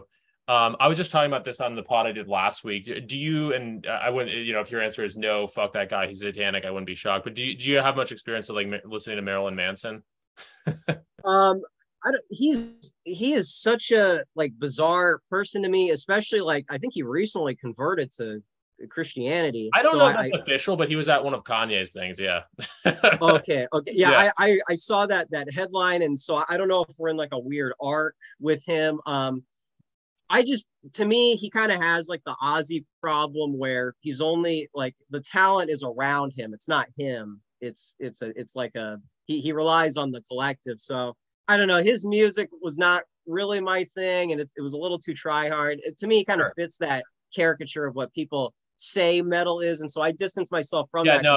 He's a lot of metal, a lot of like quote real metalheads are not big into Manson. He's just kind of he was very influenced by David Bowie, and I think there is that kind of similar thing where he approached certain ideas whether I think the way he would have framed it would be social Darwinism with Antichrist Superstar and whatnot. But anyway, I guess not even to talk about Manson, but one of the powers of rock and roll, I guess, or historically, it's not so much anymore because there's not a lot of new rock being made, but it was able, a lot of the times the ideas were satanic or perhaps progressive or whatever. But one of the strengths of it, which I think now is in the toolbox or can really help right-leaning perspectives that are forbidden, is the power of transgression, not transgression, not cheap transgression for transgression's sake, but that David Bowie pushing boundaries, exploring ideas, putting dangerous or socially unacceptable ideas in interesting aesthetic packages. I think that's something that rock and roll can do. I think it's also something that you can do by talking about rock and roll and also talking about demographics and politics. So that's the thing. I've been thinking a lot about the hippies because that was a recent speech I talked about. And, you know, of course, back then, you know, the paradigm has flipped. It kind of feels like a boomer talking by now, because I even see it on like normie Twitter. But yeah, it used to be cool to be anti-war and far left. And now it's more palatable to do the opposite of that in the youth. And that's true. But it's just, what was I going to say? It's just that, like, with rock music, I feel like a lot of, like, what's happening with like Kanye right now specifically, I mean, the fact that curiosity is escaping the usual paradigms, I feel like that's where music can kind of combine that political world together, and you can get some dialogue there, because like I was saying earlier with the radio stations, I mean, I know this might sound a little forced, but it really is like the Marxian like superstructure, where they play the same stuff and it minimizes creativity, and then if something meets like an average threshold, it qualifies it as pretty good or okay. And it's just, we never seem to strive for elitism. The young people seem to be wanting to bandwagon off the legacy bands. And to me, that's how genres die. That's how disco goes away and punk gets captured. And so if people aren't self-aware of that, if people don't have some revisionism and say, well, the music's always been there, so it's probably going to stay. Like, to me, that's so naive, and young people got to be engaged with the music and the politics at the same time. And I think it minimizes gatekeeping too, because I mean, what Kanye's been doing recently, I mean, it's really hard to like ignore it, even if you're like a normie. It's hard to say like, well, I don't really understand that at all, so whatever, I'm just going to chalk it up as like another weird thing. I think things like that we're going to start seeing it more often, and I'd like young people to be ready there to support, you know, the crazy decisions that get made.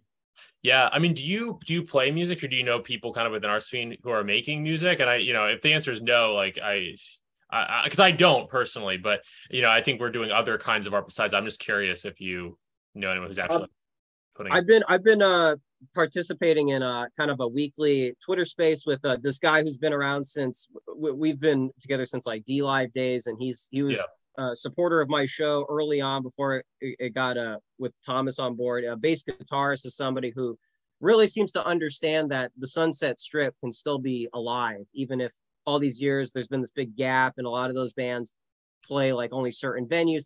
It's about like reclaiming a lot of these local spaces and kind of like localism in a sense. The fact that'd be where it would start. Absolutely. I mean, a localism combined with the kind of online localism or online grassroots thing that we do. But yeah, no, 100%. And music is, especially underground sort of music, is so much more effective when live and part of an IRL scene, I think. So well, and also like I think a lot of people lose sight of the fact that the internet was supposed to be, I think Catherine D mentioned this in her interview, that you're supposed to use the internet as a tool, but not the end in itself. Like the internet is supposed to show you where the people are at, and then you go there in physical space. The physical space is the reward. But I think a lot of people, because it's laziness and just content with it being so convenient, I feel like a lot of people think that the Twitter space is the scene, the Substack is the place to be. And, you know, that's not to neglect that stuff, but like we're supposed to move. We're supposed to, you know, get out of that eventually. But I just don't know if people are talking about that specifically. No, well, you've done a lot, it seems, with your activity at Fresno, and you've also, I know, traveled a bit to go to different, you know, just different meetups of various kinds. So you're a big advocate of moving IRL, but cautiously, but moving IRL, right? Yeah, right. Yeah, that's the thing. That's the thing. It's the networking. It's the network. And honestly, I mean, that's what the Straussians did. That's what another group does. But you know, that people just are always migrating to spaces to I mean, that's because that's where it's supposed to be, and that's what the university setting is supposed to be. And so I that's why I think the Fresno speeches are helpful for people, because it's not to say everybody should go into their class and try and red pill people. That's not the intention. It's to say that, you know, there's a real life component to build something in real life. Yeah. Right. Yeah, because you don't go into people's classes and tell them your political beliefs. You're having these talks, and I mean, I don't know how many people attend them, but it's there. You got an audience in that room from the sound on YouTube, and you know, if people hear about these things, they will, even if just for out of intrigue, they will come. You know. Right. No, exactly. That's I don't know if that's like coming across clear, because you know, I don't want it to just be like a glorified hobby. I want it to be something that people can take a little seriously in a way, if that Definitely. sounds Yeah, right. no, I really enjoyed them.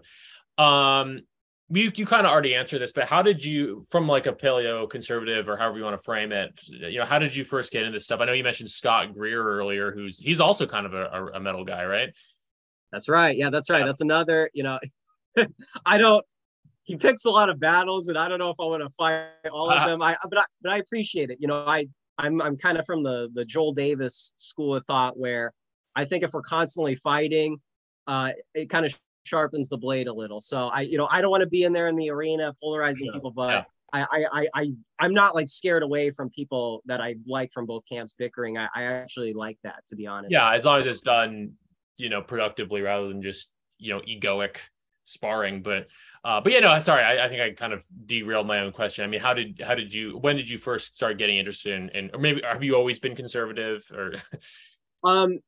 I actually don't really know. I wasn't really like a political person. Maybe that's like a Zoomer attribute, but I mean, honestly, it kind of goes back to one of the first things you said. I have to give credit where credit is due. I mean, Fuentes was kind of my introduction to the canon that Thomas talks about. And the fact that Nick would talk about Buchanan, Sam Francis, Huntington. And to me, that was one of the main things that made me realize, okay, this isn't just like an online shock jock Howard Stern show. Like, there is a canon that can be referenced and that can compete against, Shapiro types and Jordan Peterson. And, it's not, they don't have a monopoly on the source material that they cite. There's actually like a whole school of thought that is being neglected. And then Nick would also introduce me to the fact of how much the gatekeeping is really, like, the fact that Daily Wire is really an extension or an arm of like William F. Buckley's gatekeeping from the 90s. And then in the 60s, you had the paleo libertarians that got kicked out. To me, like, seeing that whole narrative unfold, it's like, oh, okay, that's what politics is. It's not the ballot box, and it's not, the YouTube shorts. It's like it's a gangster operation. Oh yeah, no, absolutely. And something that Thomas is very, and Brown's Age Pervert as well, and just a lot of people in our scene are very insightful on. I mean, it's the controlling of the discourse through, and it comes down to relationships and networking, as you said. Let me see. Let me just refer back to my outline here. I think we're covering some good territory. I just don't want to miss anything. And also, I just want to say real quick, what Nick is doing with his operation and Cozy TV, I understand some of the like personality kind of gets in the way of the rhetoric, but I think what people should take away from is the fact that you basically have a bunch of young people at the go, galvanized and directionally in a dissident space.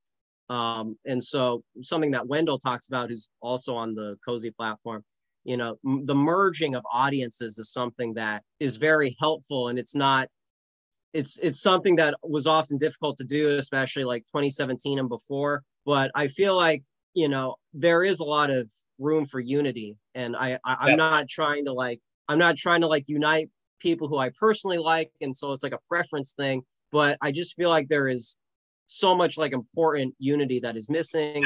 Definitely. I mean, we talked about that with that set of names, that we mutually know earlier. A lot of people within that group are on different pages. Like, Catherine D is conservative, but she's nowhere near as like right wing as Thomas, but they're friends, and then Stain Haynes. I mean, he's also right wing, but it's different. And Prudentialist, I think, is Orthodox, I believe, and there's Catholics, there's secular people, but and as you also kind of said, like, we shouldn't shy away from conflict because that's kind of pussy shit, but like at the same time, there's a lot of needless infighting that goes on, and we are in fact stronger together, and especially when the unity can come not necessarily from strict ideological adherence, but a more general approach, whether it's talking about politics through art or politics through aesthetics. And just again, this kind of this I don't want to make it sound too academic, but I often describe it as like a kind of new realm of sociological inquiry that like Catherine D engages in. Anyway, like, the unity can come from things beyond simply agreeing with each other on direct matters of politics, and I think there's a lot of strength in that. Yeah, and also I've been spending probably too much time, probably to my detriment, in Twitter Spaces, and I know it sounds a little hokey to say like that's the town square, but I mean, I'm having a lot of like fruitful conversations of, and like with women who are curious about, hey, I see this dissident right thing going on, but you can imagine, like, from an outsider's perspective, it looks very weird. And I don't know if people are going to want to take a chance on like a bunch of people that don't really all have the same values and are also pretty like antagonistic towards women. And, you know, I like hearing stuff like that because, you know, there is like a conversation happening in those spaces where I'm saying, yeah, like I understand you can pick like a handful of people that are like fed posting on Twitter and say that, wow, this thing is like, this is way too far. But obviously, you know, somebody who I cite a lot, which may sound a little random, but, you know, Kai Schwimmer, who's known as like Kai Clips on Cozy, he came from the TikTok world and he's a Zoomer and he's Mormon. So it's a bit of a odd personality or a archetype, but like, this is like a hyper social guy because his religion is hyper social. And this guy tends to like corral people into having these like very controversial conversations about anti-pornography and some of the concerns politically speaking. And I know when some people look at the dissident right as like a bunch of weirdos, I see more and more often people like that, people who are very good at talking about this stuff and being palatable. And I don't know if everybody sees that because people want to take the worst examples. Oh, yeah. Well, I think so. I got in this, as I said to you before we were recording, in like 2018. And I think at that time it was like there was the most sort of Fed posty or just, you know, overtly far right type people were the ones who kind of led the conversation. And then there was a lot of people like me and like a lot of other people I knew who were there because they knew that was like insights there that they weren't going to get elsewhere. But like, it was still like, it was just hard because like, it was always in that, you know, very, very extreme space. But now I think it's flipped. I think that there's kind of people with more extreme points of view, but they actually play second fiddle. Not that we're punching right, but like rather just that the focus is on people who are in much more of a gray area and for whom there's a lot more plausible deniability about what they're actually saying, quote unquote, or actually exploring. And I think that's been one of the most major and positive changes. Yeah. And I'm not criticizing, you know, the 4chan users and the people who really built this thing. No, me neither. Yeah. Anonymous accounts and Groyper accounts. Like, this movement doesn't survive without people like that. But like I said, with Buchanan, Francis, and Huntington, like, I took this movement seriously from an academic perspective. And when people see, you know, I mean, some of the stuff that's on the timeline is just unexplainable to anybody outside our sphere. But that's okay. Like, I don't want people to look at that and go, like, what I hear a lot is, yeah, maybe you're not saying that, but you're associated with this thing that creates stuff like that. Therefore, I don't like it. The more of us who flood in, though, the less, I think that's been a thing that's happened. The more people from different spheres who flood into this general space, the harder it is to say, oh, you're like two people down from Richard Spencer or something. Like, that's not as much of a concern anymore because there's huge sort of middle, like ideologically middle class of people who are just trying to figure it out and find, you know, value in some of these paleocon or whatever perspectives. But yeah, no, there's plenty of great people in the scene. And so I'm not saying water down the message at all. I'm not even saying like change much of anything, but like, I try to communicate, you know, what unites like an academic type and the 4chan user, you know, that alliance is necessary. And so I want people to accept that and not reject it when they see some of the more out there stuff. I want to explain how actually we love both of these people. We love the off-color stuff because they're, you know, like you said, it brings insights. So. And people like sallow form originals like Thomas and like BAP, you know, they bridge the worlds really well because they know that there's a lot of value in, you know, fringe and fringe online spaces and the kind of shit posting that goes on there, but also are like really erudite people themselves. They kind of set the tone. And, you know, as Thomas said earlier, I guess he, you know, had it even a sense that at some point this was going to go more mainstream. And I think that's what we're seeing happening. You know, we're building a lot, this pod, you know, all about self-publishing and all that and starting discourse on books, but it really is almost a whole like alternative academia in a way. And I think that's kind of what you lean into. You know, you lecture like a professor, but like you're citing Stained Haynes and stuff. It's really cool. No, and I would like that to be the model. I mean, I'm not as supportive as I used to be, but like the Yarvin stuff and the neo-reactionary stuff, one of the things that I think made them look sexy was, if you read their stuff, it doesn't all really sound academic. Obviously it is, but they really are coming from that 70s school of thought, it sounds like, or maybe it's like a Tom Wolfe model. Mhm. But I think what Thomas does is very academic, even if people Oh yeah, only no, follow he's like, yeah, you can tell, like you know, he's got like a and photographic so memory or something. Just like these books. right. Yeah. That's the thing. And so like that categorization is important. That's why I emphasize identity a lot, because what people think of as a professor is bad news. It's the Berkeley liberals, it's the free speech movement types. And obviously we've seen like the disaster with that. And so what I want people to see in a historian is somebody who's curious enough to look into like German historicism and some of the people that are outside the canon. And like Thomas was saying with, we don't want to stick our nose up at Heidegger because he's outside the canon. It should be a more eclectic group of academics. And that includes people like Bookcat and Window going into Twitter spaces and sparring with people. And even if it looks like a Jerry Springer segment, no, but like that's where the conversation's happening. So like, yeah, the Groyper and the academic are going to be in the same room, nodding their heads. That's the alliance. That's the new academia. Yeah, no, absolutely. To pivot a little bit, you talk about elitism in a positive sense, a good amount. Obviously, there's a certain kind of elitism, which is like New York Times, gatekeeping elitism that we're in some ways diametrically opposed to. But you and I think, I certainly agree. I'm sure Thomas would, BAP, a lot of, any really, seriously rightward person is not just a populist, but also knows that like there is a place for elitism and meritocracy. So yeah, you even mentioned on this show, you talk about elitism and like as elitism as a way of kind of breaking free of the morass of, being only interested in the same old bands and the sort of, you basically, would it be fair to say that you think we need a certain cultural elitism or a new hipsterdom or however you'd want to put it? Yes, exactly. And that goes back to the localism, because I don't think people understand how exactly rock and roll and punk rock developed. I think people are under the impression that because we have the internet and because we have access to people around the world making music, they think that means there's an international scene that's united on the internet. But what happens often, and this is either a couple months back or probably longer, I went to a show that was a band from Canada, I think Switzerland, and then a local band.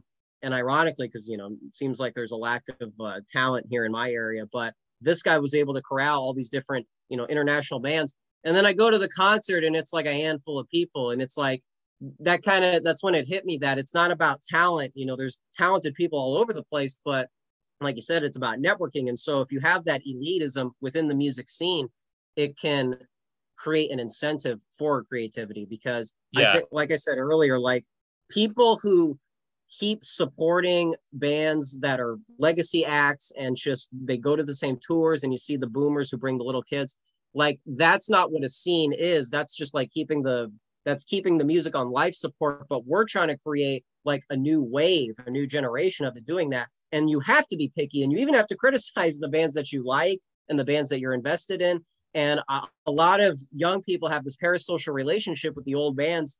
And I'm saying, and this is inspired by, Jonathan Bowden's book on cult fascism, but you really do have to have like an exclusive mindset in order to get people moving. Because I was just skimming real quick about, what's the guy who made CBGB's, I think it's Swank or something. But anyways, like that was literally like effectively that was like a nobody who just made this club, and then the scene happened. But you don't get that club if someone doesn't move the domino. So it's just about that, being more cultural mindset. Exactly. You got to incentivize. I think about, as someone who's written a book, and it's like, how do you get people to read it, or someone who has a podcast, how do you get people to listen to it? You got to incentivize. It sounds almost a little like bullshit or something, but like I don't think it is. I think it's just human nature. You have to incentivize people to want to listen to your stuff or read your stuff. You have to make them think, okay, if I read this, it's going to put me in dialogue. It's going to get me closer to this social thing that is happening. Like, you don't know, as Thomas was saying, like, how he didn't want to publish the book and have no one read it, so he made it a little shorter so people could get more bites. You know what I mean? Like it's important to be able to find to be able to find that audience. Because if you're just writing into the void,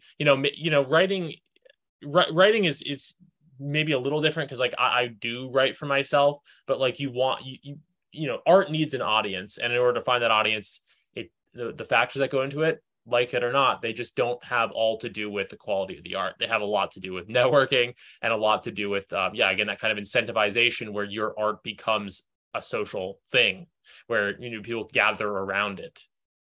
Yeah, and a concept that's kind of helped me out also, it might be a little forced, but I do think about the fact, I remember Jello Biafra would say that he didn't like how the 70s bands, they would act like they were breathing different air, in the sense that the arena rock bands had this big gap and they had bodyguards keeping people away from the stage. And so there was this big physical distinction between the bands and the fans, and punk rock was supposed to destroy that barrier. And then I started to think about the fact that, well, if there is no barrier, more likely you're just going to get a lot of bad acts. And so you kind of need that elitism to kick everybody into gear. And it was just about thinking about that dynamic of, and it honestly is a little Hegelian, the fact that like the stage is kind of like the state.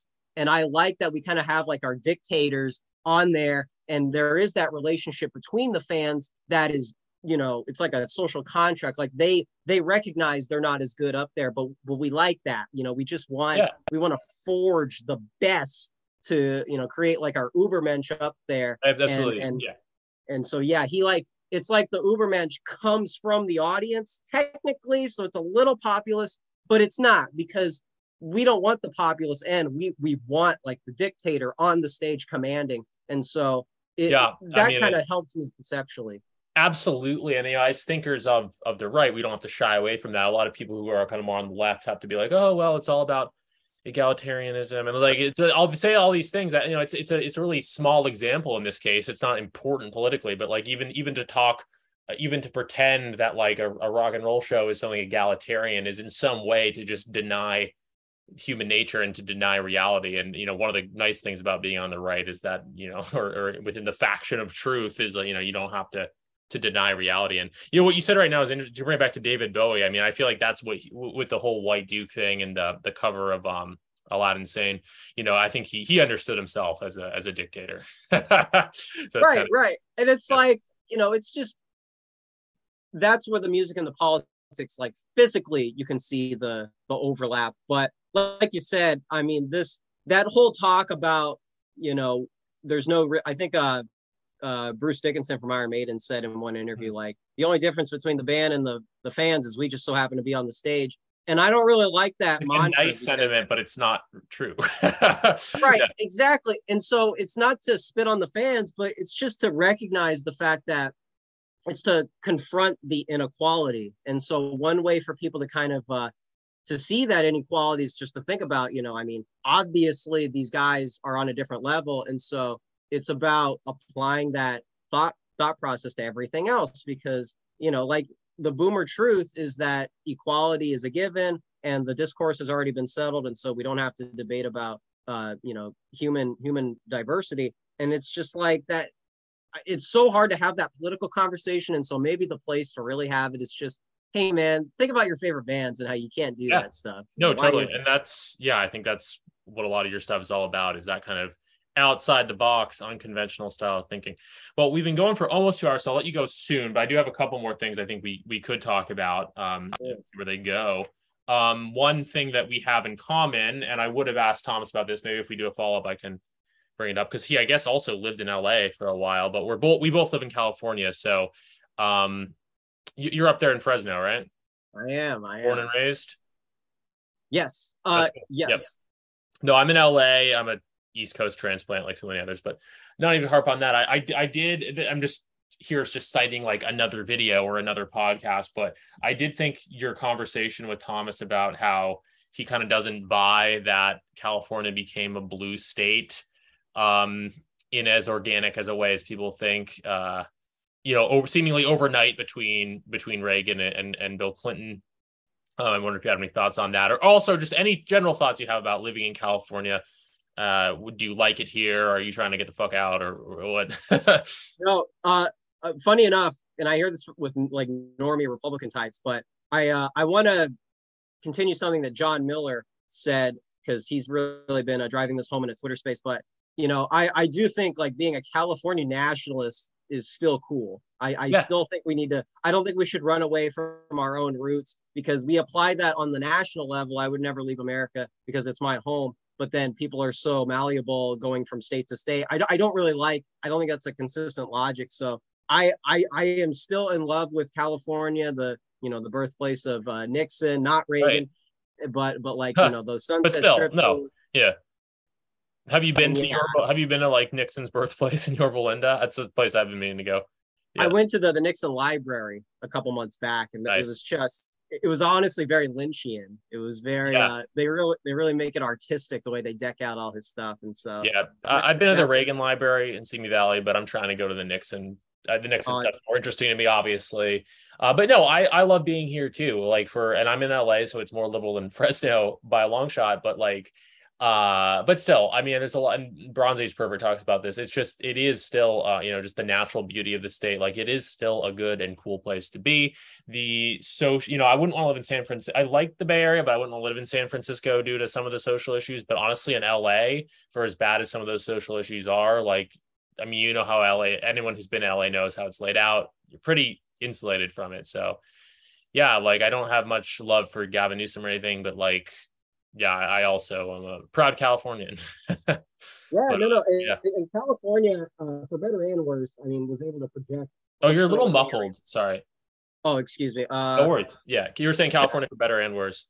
Yes. The fact that California really is like the American frontier, in the sense that I think Thomas would cite 0 to 1 as an example of that, and Paul Fahrenheit too. But the fact that for better and worse, California really was like a cultural imperium that everybody else kind of uses as a model anyway. So I feel like you can't really separate California from the story of the world in the last few years, I don't think, because a lot of the organic local culture comes from here. And so I'd like people to have a better, mend with that and heal with that, because, for all the negative things that we produce, like the hippies and I don't know our stance on the Valley Girl question, but for every one of things like that, we also do get like rock and roll. We get a lot of different breeds of music. And so definitely. It may be the place where a lot of the innovation comes from, because one of my favorite people on Twitter, Barack Obama, talks about how a lot of the most far right Trump admin adjacent people were from California, like Stephen Miller and people like that. Oh yeah, no, it's you're either going to be totally spit with the wind in California, or you're going to be kind of red pilled and have a much more sober, it's not like the social realities that are kind of plaguing the rest of the country. It's not just holy shit, what's going on. It's in California, you just have a much more sober, okay, you've seen kind of demographic shifts and all this other stuff. And you've seen it in a context where, the weather is nice enough or whatever that the issues aren't always really at the forefront, at your doorstep. It's kind of just a much more passive, just chill place to be, not to speak in too many California cliches. So it's you see all this stuff, and then you go back to your house and enjoy the weather, and you think about and you end up with someone like Michael Anton or Stephen Miller, where it's they're really base, but they're not their understanding of it is just much more sober, and they I guess crucially, what I'm maybe a part of what I'm really trying to say is, in terms of the social reality of living here and the people you rub shoulders with, you understand how liberals think, and you're able to get under that in a way. The same could probably be said for some conservatives on the East Coast too, but I don't know if there's something about the California right winger that's just kind of more galaxy brain about some of this stuff, I think. No, yeah, it's the personality, it's the Van Halen energy, and it also is probably a byproduct of acceleration, because obviously somebody who's living in a red state often doesn't have the incentive to have a right-wing flank, pay attention to that stuff, whereas people in blue states kind of have a wider palette, it seems like, because like you said, they're living in it. So maybe I'm simping here, but I still love the state. Me too. And we got everything. We got the beaches, the mountains. We got everything here. So So I mean, it's cool. It's a cool state. Yeah, no, definitely. Let me know if you're down in LA. We should hang out. Oh, dude, I was just there recently. I was trying. I know you were there to try to get in for Sam Hyde, right? Yeah, I was trying. I didn't have a ticket. it was also a very like alt girl scene. So it's Yeah, it I was all looked at over the event invite for that. I also had thought about going, but I couldn't even figure out what it was supposed to be. There's a lot of that's like the new social realities, like these weird exclusive events that you have to like pay to get in. And I'm not necessarily against it. It kind of ties in with what you were talking about with like how you do need to create that culture. right. I mean, I don't want the only person doing this to be, Yarvin doing his ballroom events. Everybody should be trying something. We shouldn't wait for some guy to just do it on a whim. It should be a local thing. Absolutely. And I think there's a kind of a scene, people have called it, I guess, the Dime Square scene. I don't even really know what that means in New York.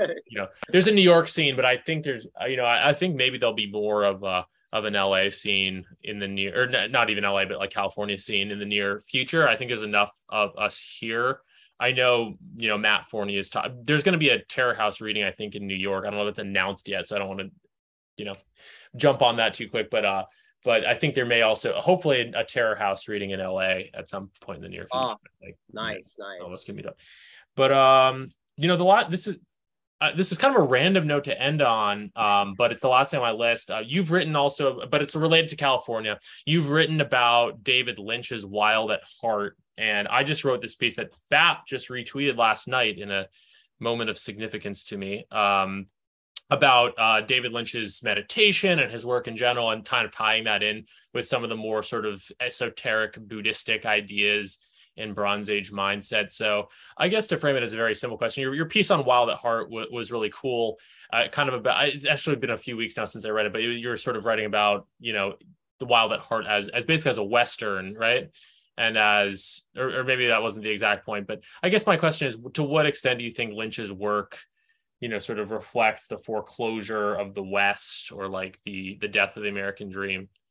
Yeah, I think effectively he's a pre-modern man in modern times. That somebody on Cozy of all people was kind of someone who helped me think about that more holistically. But yeah, David Lynch, when with Twin Peaks and Wild at Heart especially, that one's a little more on the nose. But I feel like a lot of people write it off as like a weird road movie, but with the Nick Cage character mimicking the Elvis tone, and Laura Dern is like the Southern Belle, traveling across the country and starting to see the decline, firsthand. And, they try to cope with it with heavy metal, which is, it just feels like it's a movie just for me. It feels like he's just pandering to my demographic.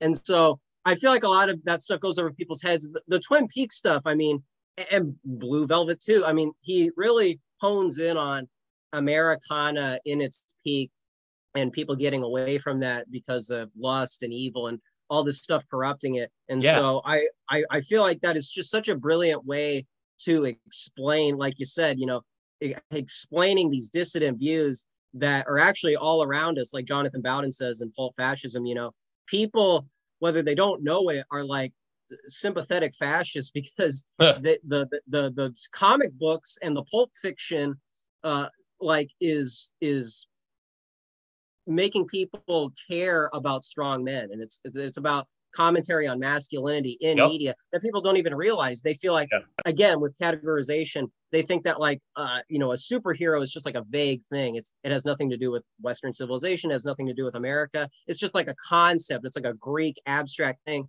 And I want people to realize, no, like all that stuff that you like, strength and order and authority, that stuff is part of your diet, and you should accept it instead of run away from it. And absolutely. So I feel like David Lynch. Oh, no, I think that articulates kind of the point we were talking about earlier with, exploring some of these questions through popular culture really well. Have you read much Camille Paglia, or do you know who she is? I keep hearing that name cited. She's like a feminist type though, right? What's the deal there? Okay. I don't even want to oversimplify. You have to almost read her. She has to be read to be believed. I mean, she is sort of the left. It would be considered a quote unquote dissident feminist. But she has a lot of value to offer. Her main book is Sexual Personae, one of the favorite books of David Bowie, to bring that name up again. I think what people cite in her is she's really hard to categorize politically. She's not right wing like you or I might be, but she's like she has this rich understanding. Basically, exactly what you just mentioned, how these pop cultural figures, kind of stand as archetypes for values that are essentially just more in line with human nature.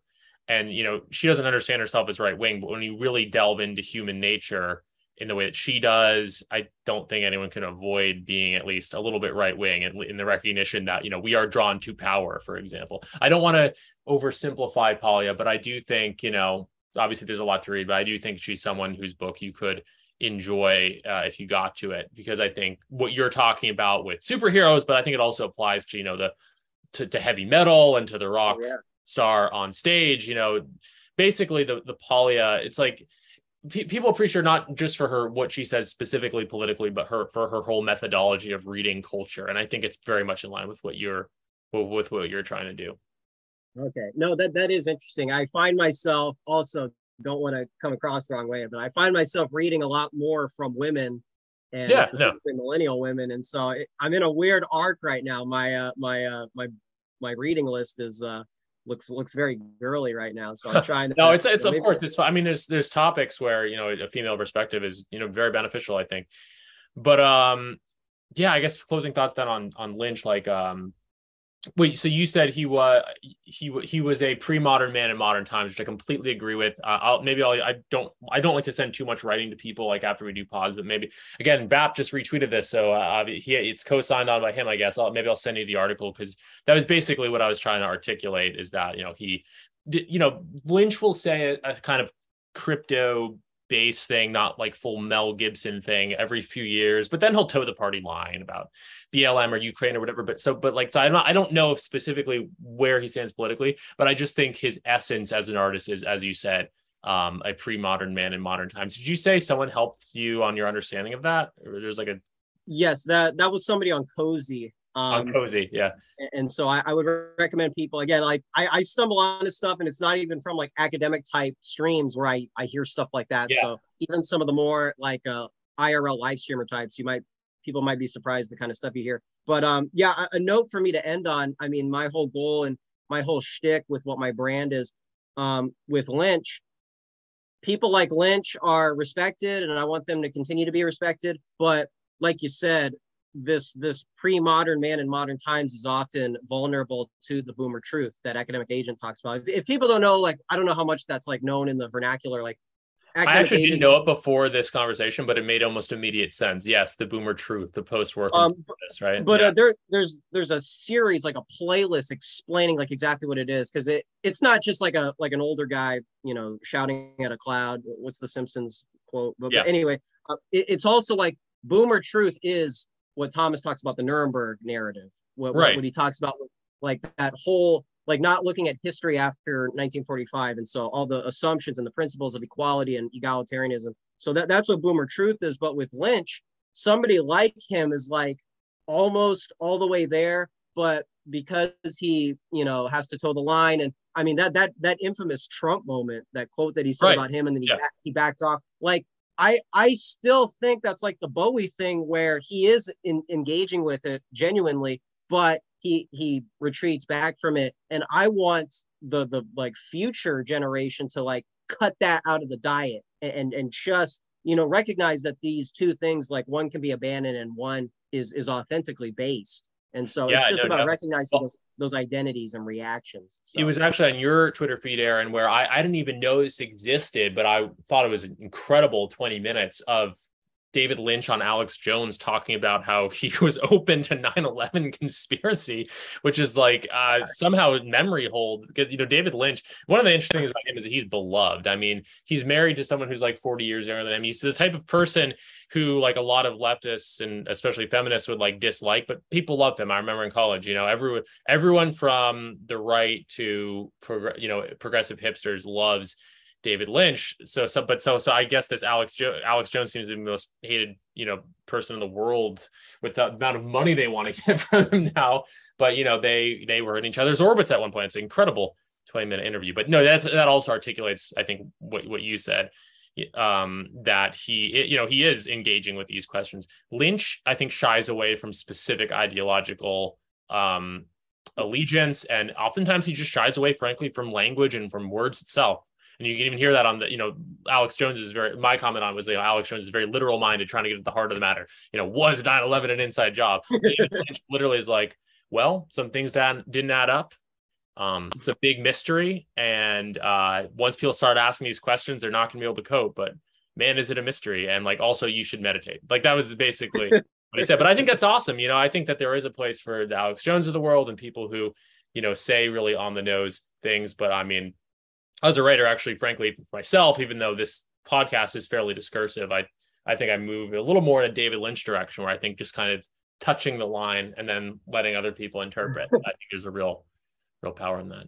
Yeah. Having like a fan base that can interpret that and understand it, and then everybody else is also along for the ride, but maybe not aware of that dynamic too. Like I know Curtis Yarvin has been kind of trying to do that in a different way, and I don't really like his model of doing it, but I think like what Thomas does, where you can't really write a hit piece article against him because you would just be so overwhelmed by all the content and all the different tangents and this and that. It's like, it almost, like you said, it makes the distant perspective immune to like categorization. And these guys are just like, you know, far right people in Germany. Well, not really, because they're talking about rock and roll and sci-fi. That doesn't really gel with like people's interpretation of what fascism is. It's not really that same thing. Gotta keep evolving at a rate faster than them. I mean, I think we just got to keep moving faster than they can, and then we're uncancelable. We're not uncancelable, but like, you know what I mean? Like we're ahead of them.